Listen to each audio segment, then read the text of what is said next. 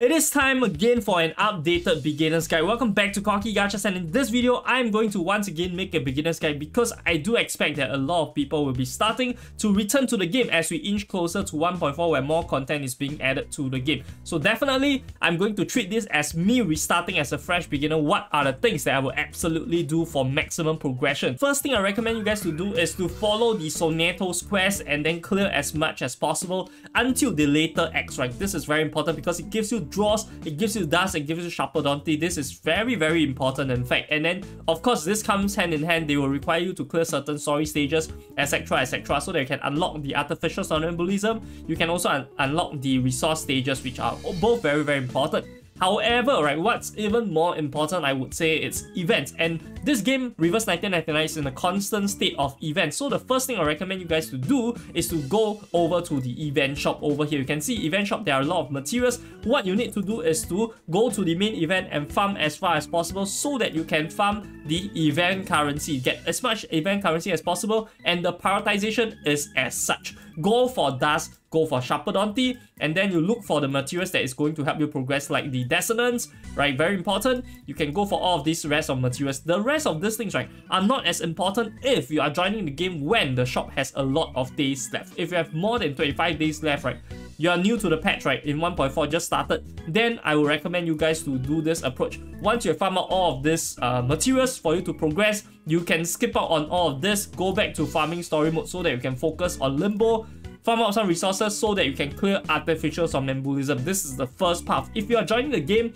like right now, okay, left with 20 days, then I will say that the more important thing is to go to the shop and try to clear out everything. Spend all of your stamina on the farming of the event currency so that you can clear out the shop, because the shop gives you a lot of good things, right? Sometimes even better, outweighing the benefits of some of the limbo stages. So I'll definitely recommend that. So going for the event shop if you are nearer to the end of the event date, and going for progression, strictly going for the dust Sharpodonty if you are further away from the event closing. Okay, so this is two things.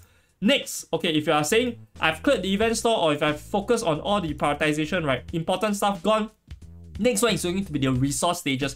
Pneuma analysis, this is something that a lot of people are concerned with because this gives you the Psycube materials that are supposedly your weapons, right? Very important. Every day you have to clear it 2 times. You get 2 free tries per day.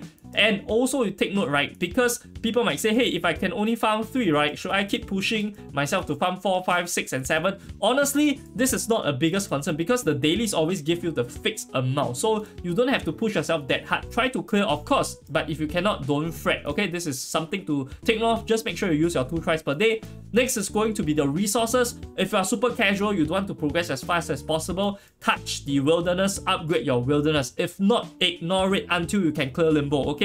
Trust me on this one. This is not going to pay off until you can really have the luxury to go on and have the long run benefits, right? The passive income. This is going to be the main thing that you want to focus on, and dust is going to be more important than Sharpodonty in the early game. In the later stages of the game, like I am now, the Sharpodonty is more important, but as a beginner, dust is more of a bottleneck, so definitely focus more on dust, okay? This is about spending stamina, okay? Of course, you also have to go to the story stages to farm the materials so that you can upgrade your characters. And this brings me to my next point, which is investments. This is the #1 question that beginners have. And if you want to know who to invest in, check out this video about the tier list for 1.4. It's going to give you a rough idea. Any units not mentioned are not as good. You can definitely invest in lower rarity units as long as it helps you progress in limbo, because it's going to bring you the income that makes it worth it. Regardless, this is not my focus. What I want to educate you guys more is about the structure of the teams and how many units and where to stop the investments for. So first thing I want to touch on is going to be on 2 teams. Okay, you want to focus on 2 teams, and it's going to fulfill standard roles. Every team is going to made out of 3 units. Some battles is going to have 4-unit teams. However, it's not your focus. You are a beginner. You cannot focus on so many things. This is going to be the next part. First, focus on these 2 teams and have the roles 1 carry each of this team, 1 sub DPS or support, and then 1 healer. So the team is going to always be this structure as much as possible. And when it comes to afflictors, bonuses, you want to focus only on 2 afflictors as much as possible. You don't need to have a carry for every single afflictors. This is not what a beginner needs to do. This is a big, okay, rookie mistake. because you don't have that much resources, and in this game, All for Reflectors is still very, very prevalent, and I'm going to explain to you why. So over here, let's say that you have a Beast carry in Centurion and you have a Plant carry in Jessica. So this already enough. The reason why is because if you have these two teams, today if the Limbo is a mineral type is countering your Centurion, just bring the Jessica team over to counter this, and then you can have the Beast team itself, right, focus on the other Reflectors, meaning Star. So this is the standard strategy. 2 teams and 2 Reflectors is enough for a start. Of course, as you progress further into the game, you are going to want to have Reflectors bonuses so that you are able to clear content easier. But as a start, right, try to just prioritize on 2 teams with the hyper carries, the sub DPS, the roles all fulfilled. It is fine. Don't need to have all 4 Reflectors. Once again, rookie mistake. Don't need to have all 4 Reflectors, okay? And also with a prioritization, right, let's say, right, you haven't invested in any units and you have like Calabuana, you have Jessica, you have Centurion, for instance, right? For instance, you are going to want to invest in the Reflectors that is beneficial for the Limbo stage. So check out what Reflectors are the current as well as the upcoming Limbo to make your decision if you are in need of making a decision. If you only have 1 hyper carry, or rather 2 hyper carries, right, then there is no decision to be made. Just invest in those 2 hyper carries, you're going to be fine. You are able to clear for sure, okay? Even if you don't full star, you are able to clear to a certain extent. That is good enough as a beginner, okay? So this is the focus. As for the investment levels, I would recommend in the order that is shown on the screen. I230 first. You don't need to go for I3, I230 with Resonance 5. Resonance also very important. And then afterwards, for your carries, you want to try to go to R10. Okay, the next stage is probably I250 R10 for the carries, and then I250 R7 for your supports and your healers. Okay, healers can even be at R5. It's totally fine. Okay, these are the investment levels. However, if you are clearing the event shop, you are also going to be able to have access to some of the event materials that are for I3. So look at what materials you're getting from the current event to decide which unit to I3 first. This is very important. At the start, you don't want to spend the stamina on farming for I3 materials. It is totally not needed. Okay, trust me, totally not needed. After that, your game is going to get more and more difficult. However, at the same time, you're going to endure more and more events, and you're going to get more and more I3 materials for free, totally for free, and you are able to upgrade the units naturally. And if you have nothing to farm, eventually you're going to farm using your stamina. So this is the order. Stamina for I3, not worth it at the start. So this is an investment front when it comes to levels, insight, and resonance. At this point, you might be asking, hey Corky, what about Psycubes? Correct, Psycubes also very important because Psycubes give a lot of stats. So I'm going to give you guys a couple recommendations, including a strategy I think is going to be optimal for beginners. So first up, you want to have 3 Psycubes. Unlike the units whereby you need 6 because of the Limbo structure, right? They are going to remove your units, so you need a second team.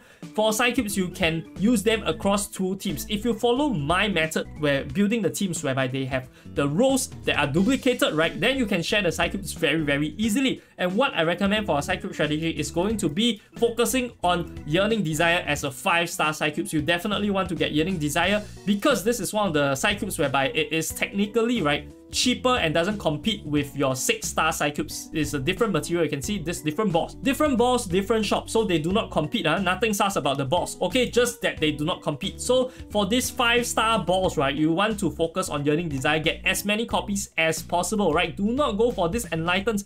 Totally not worth your time. You get a lot of Enlightens from the event shop itself already. So you can see I also don't bother to care about it. It's not going to be a concern. Regardless, just get this. This is your first Psycube. Second one, you need a healing Psycube. I would recommend you to use your Psycube selector that you get. I forget which day it is, but you get it from logging into the game. Use that on Inquisitive Deer. Okay, the reason is because this is potentially one of the Psycubes that you might want to get duplicates on. So using the selector on this is going to be better as compared to the next Psycube I'm going to recommend for your carries. So now we have a sub DPS Psycube, we have a healer Psycube, and lastly we need a carry Psycube. And for the carry Psycube, I would strongly recommend his Bounded Duty. This one is the universal Psycube that gives you a lot of attack at max, you can see, but it has a very weak amplification. This is also the reason why we don't want to use the selector on it, so that we can make use of the discount that you can use for this Psycube. So once you get all 3 of these Psycubes, right, after that, if you're asking what Psycube strategy you're going to follow, check out this video. That is for beyond that already. Okay, so this is the first strategy. Just need to have 3 Psycubes, level them up. is going to be fine. Yearning Desire, great Psycube even in the later games, especially for free-to-play players. TID is the best healing Psycube as of now, so definitely go for this. And then his Bounted Duty, the most flexible one. You are going to be set from a Psycube end. So this is for Psycubes. However, you also know, right, we are in the shop already, so we're going to talk about the shop. In fact, this is the last thing I'm going to talk about. This is going to be every single thing that you need to buy from the shop. Okay, so first thing for this material, this blue material, focus on buying Unilocks. You need to buy all of the Unilocks.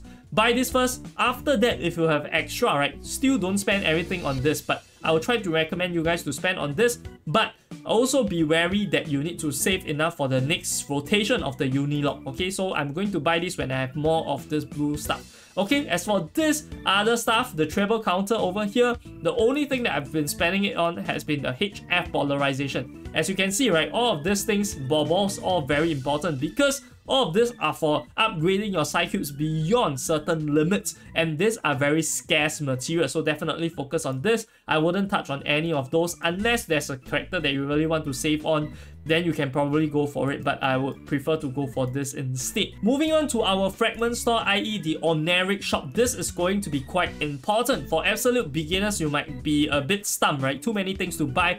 All of this nonsense, avoid. Okay, Sonorous Nail, avoid. Okay, Weekly Resonance or Dissonance, absolutely do not buy. Okay, so if you need this thing, right, go grab it from the event store. Otherwise, you can grab it from the permanent stash. Okay, these are the two places you're going to grab. Ignore the weekly limit. Next, go for the Brief Cacophony. Most important one is to clear Brief Cacophony. Okay, say again, Brief Cacophony. You are going to be like addict that requires this fix. And this is your drug, Brief Cacophony, very important for Resonance 5 and beyond to Resonance, I think, 9. Okay, so that is very important. A lot of units is going to be upgraded to that investment level. Hence, you need a lot of Brief Cacophony. Next, you're going to grab one Crystal Cascade. That is all you need. You don't need too many of those. This is assuming that we are, of course, working towards R10. You're already going to get Crystal Cascade from the U2 shop, so that's why it is not that needed. If you really don't have enough material, right, straight up just grab Brief Cacophony, you're still going to be fine. Subsequently, once you are able to full clear Limbo, go for one Crystal Cascade. I don't go for two because I don't feel that I will go beyond R10 that much. Of course, in the future, the strategy will change. Regardless, that is going to be enough for the currency. If you have extra, go grab the permanent stuff. You will never have enough currency for all of this nonsense, trust me. Okay, moving on, lastly, we're going to go to the Wilderness, and you can see from the fact that I place it last is because I think this is of the least importance to a beginner. However, the strategy is still very simple. Focus on the event ones first. There's a permanent one, do not care too much about it. First, you try to clear your event ones, and do not clear every single thing. Okay, just buy the ones that are orange. Okay, when it comes to the lands, buy the orange one. Nowadays, I don't even buy the lands. I think I just focus on the buildings because I even forget to buy. You can see over here, right? Buying the buildings, right, is going to be more important because they do not have a limit. The islands actually have a limit. So once you hit the limit, right, you cannot add any more islands until 1.4. If you are playing in 1.4, you're watching this video, potentially you can still continue to buy the islands, but I will still prioritize on the buildings. You will get a lot of islands just from the events itself. Now, of course, like I mentioned, right, when it comes to investment, you definitely want to check out the tier list if you're focused on the meta. So definitely check out this video over here. I created the tier list.